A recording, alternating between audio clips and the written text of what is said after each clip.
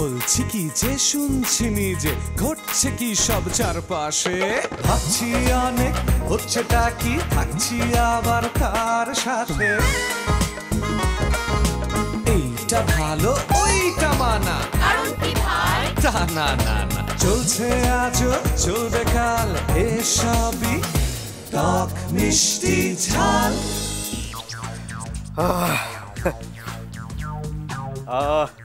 কেমন লাগছে আমাকে না আজকে একটা বিশাল আয়োজনে আমাকে যেতে হচ্ছে আসলে ছোটবেলা থেকেই সব বড় বড় অনুষ্ঠানে আমি যাই দাওয়াত দিক বানা দিক জি আমার অভিজ্ঞতা বলে যে এই সব বড় বড় অনুষ্ঠানে যেতে আসলে দাওয়াত বা ইনভাইটেশন কার্ড এটা আসলে বিষয় না বিষয়টা কি আপনার দামি বা সুন্দর সুন্দর ড্রেস আছে কি আমি যখন স্টুডেন্ট লাইফে ছিলাম তখন জাস্ট এরকম একটা কোট ব্লেজার কিনে রেখেছিলাম এবং আমার আশেপাশে যে কোনো জায়গায় কোনো বড় অনুষ্ঠান হলেই সেটা পরে জাস্ট ভাব নিয়ে ঢুকে পড়তাম বাস সেখানে গিয়ে একবারে হই হুল্লোড় করে খাওয়া দাওয়া তারপর চলে আসতাম এখন অবশ্য দিন বদলে গেছে এই যে বিখ্যাত সেলিব্রিটি হওয়ার পর থেকে বড় বড় আয়োজনে আমাকে ডাকে না আসলে আমি যেখানে যাই সেই আয়োজনটাই বিশাল আয়োজন হয়ে যায় সেটাই হয়ে যায় এলাহি কাণ্ড তবে তারপরে মনে পড়ে যায় আমার এলাকায় যখন আমার এক্স গার্লফ্রেন্ডের বিয়ে হলো সে কি বিশাল আয়োজন সেদিন আমার খুব মন খারাপ হয়েছিল আমার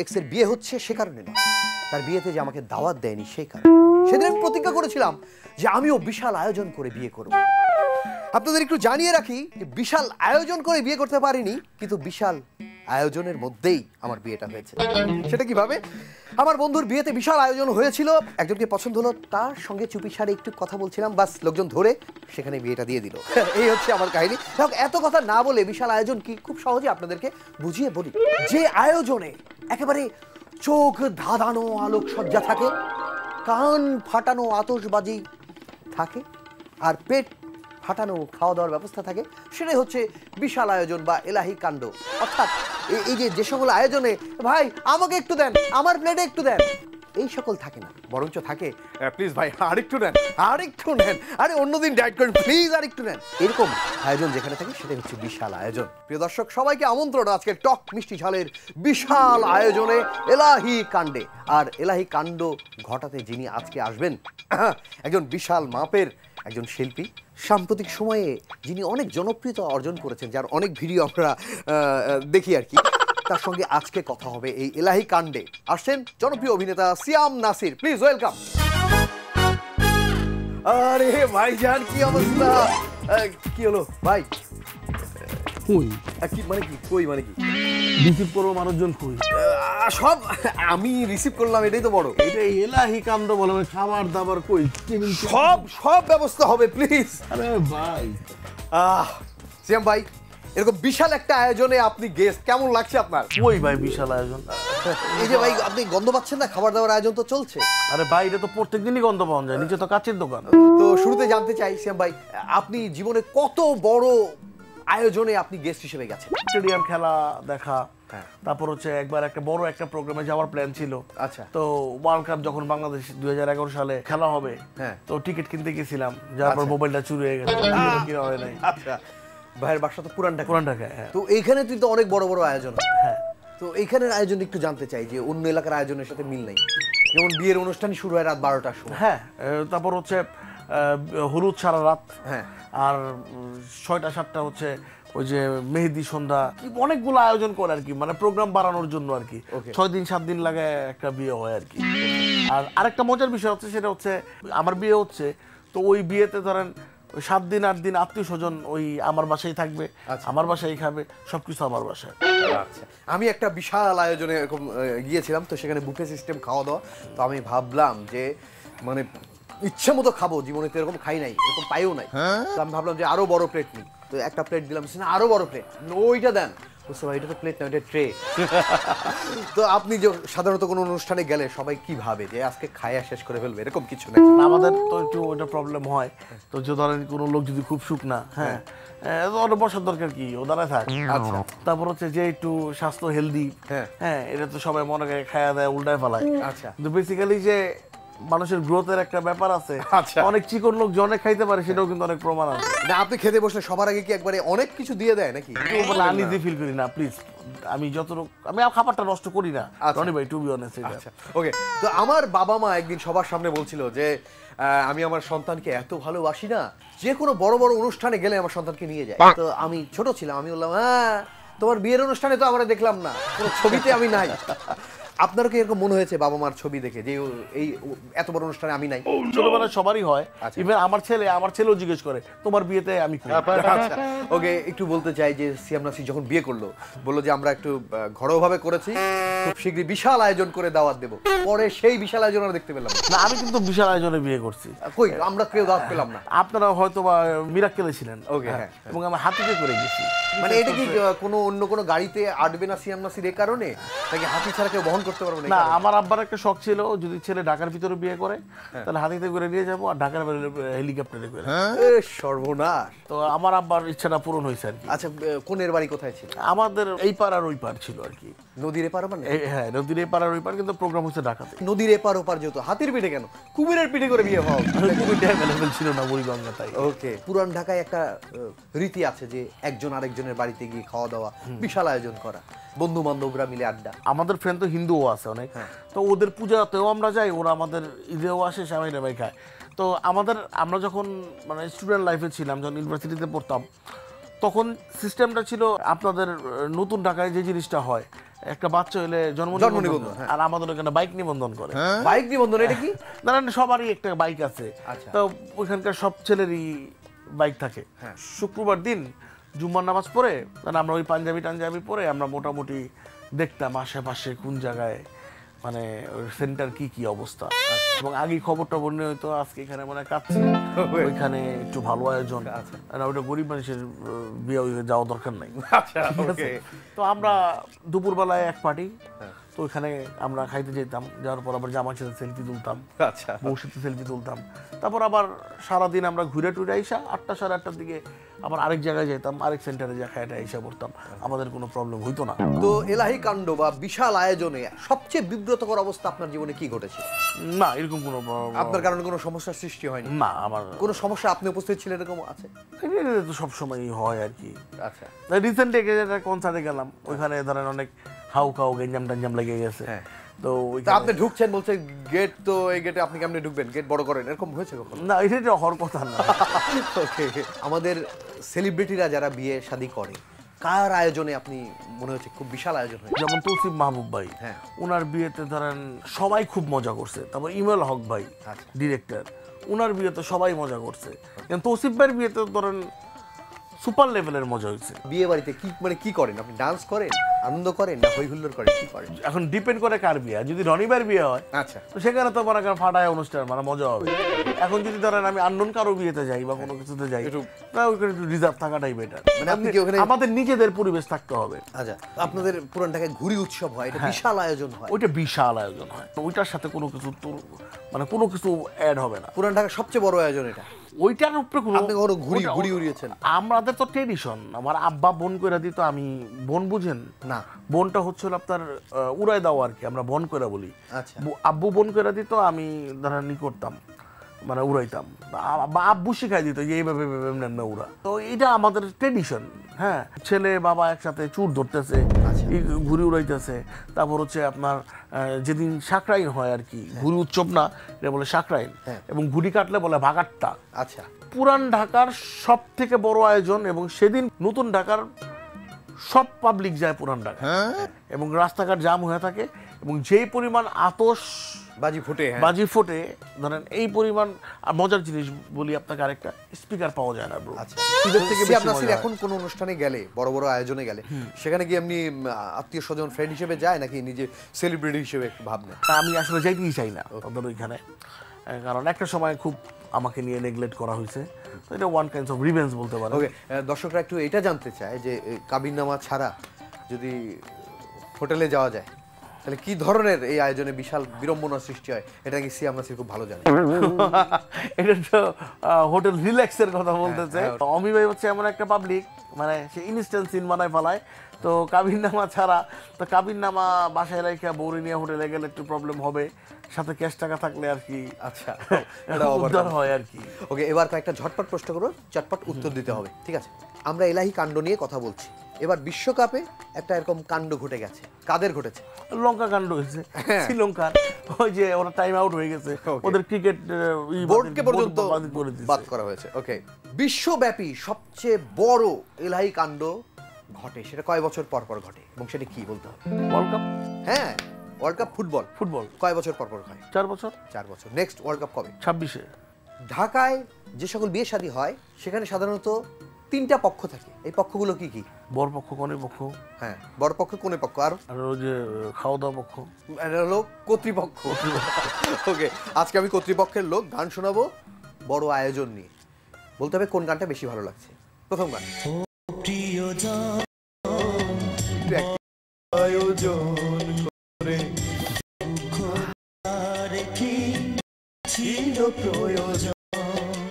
পরের গান শোনাচ্ছি। চলছে বিয়ে আয়োজন, চলে যাবে প্রিয়জন, হৃদয়ে বয়ে যাবে বেদনার ঝড়, প্রেমের সমাধিতে আর এই নিবেদন, আমি মরার পর আর যেন সুখের বাসর। ওকে, প্রিয়জনের এরকম বড় আয়োজনে সিয়াম নাসির গেছে কি? না। কেউ এরকম ফাঁকি দিয়ে চলে গেছে? না, ওই সুযোগ হয় নাই। যাকে পছন্দ সেই ঘরে এসছে, এরকম কিছু? না, আব্বার পছন্দ। আমরা যে বিশাল আয়োজনে আছি, আমরা বলেছিলাম যে খাওয়া দাওয়ার ব্যবস্থা আছে, মিষ্টি খাওয়াবো। না, মিষ্টি খাই না। কেন মিষ্টি কেন? ঝাল খাবো। ঝাল, ওকে, ঝালও খাওয়াবো, কিন্তু তার আগে একটু মিষ্টি হালকা দেখি টেস্ট করাই যে কেমন তার পছন্দ। প্রিয় দর্শক, ছোট্ট একটা বিরতির পর ফিরে আসবো মিষ্টি নিয়ে, আমাদের সঙ্গেই থাকুন। মিষ্টি ঝাল। প্রিয় দর্শক, বিরতির পরে ফিরে আসলাম টক মিষ্টি ঝালে। আজকে চলছে এলাহি কাণ্ড। আমাদের অতিথি জনপ্রিয় অভিনেতা সিয়াম নাসির। একবার আমি ঢাকার এক রাস্তা দিয়ে হাঁটছি, তো হঠাৎ দেখি যে একটা দোকানের সামনে অনেকগুলো বেলুন টেলুন দিয়ে সাজানো এবং অনেকগুলো লোকজন ফিতা কেটে, বিশাল অবস্থা। দাঁড়িয়ে থাকলাম, দেখার চেষ্টা করলাম। হঠাৎ করে এক লোক আসলো, এসে বললো যে ভাইজান মিষ্টি খান। বললাম কিসের মিষ্টি? বলে 3 বছর পূর্তি উপলক্ষে মিষ্টি খান। আমি তো খেয়ে ভাবলাম মিষ্টিটা এরকম লাগছে। আমি আবার ভাবলাম যে হতে পারে এরকম টকটক মিষ্টি পাওয়া যেতে পারে। ভাবলাম কি দোকানের 3 বছর হলো? বলছে না, এই মিষ্টির 3 বছর। ওরকম মিষ্টি না, একবারে টাটকা মিষ্টি আজকে আপনাকে খাওয়াবো। রাজি আছেন তো নাকি? দেখি। প্রিয় দর্শক, মিষ্টি নিয়ে আসছে মিস মিষ্টি সাবিকুন নাহার মুন্না, প্লিজ। আরে কি অবস্থা? দেখতে কিন্তু মিষ্টি লাগছে। তাই নাকি? Thank you. কেমন আছেন? অনেক ভালো। ব্যাপারটা হলো এই যে বিশাল বিশাল আয়োজনের মধ্যে একটা আয়োজন হলো বিয়ের অ্যারেঞ্জমেন্ট। তো এখন সবচেয়ে বড় আয়োজন, মানে এলাহি কাণ্ড যেটাকে বলা হয়। তো বিয়ের অ্যারেঞ্জমেন্টের প্রথম ধাপটা কি? কোণে দেখতে যাওয়া। তো আমার চাচাতো বোনকে দেখতে আসছে পাত্রপক্ষ। আমরা মোটামুটি যে যা পারি সব বানায় টেবিল ভরে ফেলছি। তো পাত্রপক্ষ এসে টেবিলে বসছে, খাবে, এবং তারাও বেশ আমাদের মতন একটু বোঝা যাচ্ছে যে ভোজন রসিক, হৃষ্টপুষ্ট। ইয়েস, খানদানি। তো পাত্রের মামা খাওয়ার শুরুতেই বলে উঠলো, আচ্ছা এই কোণে কোনটা রান্না করেছে আমরা সেটা আগে টেস্ট করব। তো এটা শুনে পাশ থেকে আমার ছোট ভাই বলে উঠলো, মানে ওই আপু যেটা রান্না করছে সেটা তো নিয়ে গেছে। এটা শুনে তো পাত্রের মামা আরো খুশি হয়ে গেল। সে বললো, ওয়াও, নিশ্চয়ই অনেক মজা হয়েছে জন্য নিয়ে গেছে। তো কে নিয়ে গেছে? ময়লা ফেলানো মামা। তো যাই হোক, বোঝাই গেল যে আমার বোনের তেমন একটা গুণ টুন নাই। তারপরেও ছেলে তো মেয়ের চেহারা দেখে পুরা টাসকি। ছেলে মোটামুটি ফিক্স করে ফেলছে যে না, এই বাড়িতে আমার বিয়ে করতে হবে, যেভাবে হোক আমি এখানে বিয়ে করব। তো সে মেয়েকে গিয়ে অ্যাপ্রোচ করলো যে আমি কি আপনার সাথে একটু বাইরে বৃষ্টি হচ্ছে, বৃষ্টিতে ভিজতে পারি? মেয়ে তো এই কথা শুনে ছেলের উপরও ক্রাশ খেয়ে গেছে। সে বলছে যে আমার আগে যতগুলো বয়ফ্রেন্ড থাকুক কোনো সমস্যা না, আমি এই ছেলেকে বিয়ে করব। আগে তো রাজি ছিল না। তো ছেলে তো মেয়েকে নিয়ে বৃষ্টিতে ভিজতে গেল। তারা মোটামুটি বেশ কিছুক্ষণ বৃষ্টিতে ভিজেছে। বৃষ্টিতে ভিজে আসার পরে আপুও রাজি, ছেলেও রাজি। এবার আপু বলতেছে, আপনি এত রোম্যান্টিক। এটা শুনে ভাইয়া বলল, আরে না, আমি দেখলাম বৃষ্টিতে ভেজার পরে আপনার চেহারা কেমন হয়, সুন্দর আছেন। এটা শুনে আপু বলতেছে, আপনি কি মনে করছেন আমি ওয়াটারপ্রুফ ছাড়া মেকআপ মেখেছি? বিয়ে তারপর লাস্ট পর্যন্ত ঠিক হয়ে গেছে। এখন আমরা ঠিক চিন্তা করতেছি ডিজে পার্টি হবে, একেবারে সেরকম একটা বিশাল ব্যাপার স্যাপার হবে। তো আমার আবুল মামাকে আমরা ডাক দিছি। আবুল মামা তো ফেমাস পার্সন, খুবই ফেমাস, মানে আমার মাধ্যমেই ফেমাস হয়েছে। আবুল মামাকে এনে বলছি, মামা আমরা তো একটা ডিজে পার্টি করবো চিন্তা করছি, তুমি কিন্তু নাচবা। এটা শুনে মামা বলতেছে, ডিজে পার্টি লাগবে না, তুই একটু পানি পুনির ব্যবস্থা করিস, 2 প্যাক মারলে আমি আবার জেনারেটরের আওয়াজেও নাচতে পারি। খুলনাতে একবার আয়োজন হয়েছে বাণিজ্য মেলা, তাই মামাকে চিন্তা করলাম যে মামাকে নিয়ে যাই, অনেক কিছু এক্সপ্লোর হবে। তো মামা, আমি আর আমার ছোট ভাই মিলে চলে গেলাম বাণিজ্য মেলা। পুরো মেলাটা ঘুরলাম, সেখানে কত রকমের স্টল, পাকিস্তান, তুর্কি সব দিক থেকে আসছে। সব স্টল ঘোরার পরে মামা আমাদেরকে কিছু কিনে দিল না, কিন্তু নিজে খেলনার দোকান থেকে একটা মুখোশ কিনলো। আচ্ছা, এবার সে মুখোশটা পরে পরে হাঁটছে।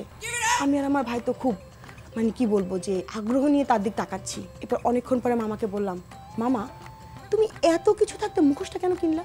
এটা শুনে মামা বলল, এক মুখোশ পরে পরে আমি ক্লান্ত, তাই মুখোশ বদলালাম। দুলাভাইকে বলছি, দুলাভাই আপনার জীবনের সব থেকে মেমোরেবল সুন্দর বিশাল আয়োজন কোনগুলো? কারণ দুলাভাই বলতেছে, ওই মনে হয় যে স্কুলে ওই ক্রীড়া প্রতিযোগিতা হইতে না, হেইয়া। আমি বলি কি, বাও, তো আপনার এক্সপেরিয়েন্স কেমন সেখানে? এক্সপেরিয়েন্স ভালো, সব খেলায় নাম দিতাম কিন্তু কোনো খেলায় জিততে পারতাম না। এক খেলায় জিততে দৌড়াইয়া একেবারে ফিনিশিং লাইনে যাইতাম, কিন্তু পুরস্কার দিতে না। আমি কেন? বিস্কুট খেলা, বিস্কুট গিললে খাইয়ে হেলাইতাম। একদিন আমাদের গ্রামে একটা বিশাল গরু ছাগলের হাট বসছে কোরবানির আগে আগে। মানে আমি কিন্তু হাটে টাটে যাই নাই, আমি আমার নানা বাড়িতে আমাদের সাথে আমার দুলা ভাই আপা সবাই বেড়াতে গেছি। আমি একটা মুরগি করে নিয়ে ওই হাটের পাশ থেকে যাচ্ছি, আমার দুলা ভাইয়ের সাথে পথে দেখা। তো দুলা ভাই আমাকে দেখে বলবে না যে মুরগি নিয়ে কোথায় যাচ্ছ, বাড়িতে যাও তাড়াতাড়ি, রাস্তায় থাকো না। সে আমাকে দেখে বলছে, ওই ছাগলটা নিয়ে যাও কই আয়। আমি তো স্টুপিড হয়ে গেলাম যে কি রে, আমার কোলে একটা মুরগি, দুলা ভাই কি বলে ছাগল? আমি বললাম যে দুলা ভাই এটা একটা মুরগি, এটা ছাগল না। আমি ওই মুরগিটারে জিগাইছি, ছাগলটা লই যাও কই। ওকে ভাই, একটা ফোন এসছে। হ্যাঁ বলুন। পপুলার প্রোগ্রাম, অনেক ফোন আসছে। হ্যালো, হ্যাঁ কে বলছেন? জি, সিয়াম ভাইয়ের সাথে কথা বলতে চান? ভাই আপনার বাসায় নাকি একটা বিশাল আয়োজন, তো আপনাকে দাওয়াত দিতে চায়। তো আপনি একটু জানতে চাই যে মেনু কি কি হলে আপনি খুশি হবেন? হালাল ফুড হইলে চলবো ভাইজান, মানে আপনি কোনো কিছু বাদ রাখেন না, ঠিক আছে? আচ্ছা আচ্ছা, ঠিক আছে।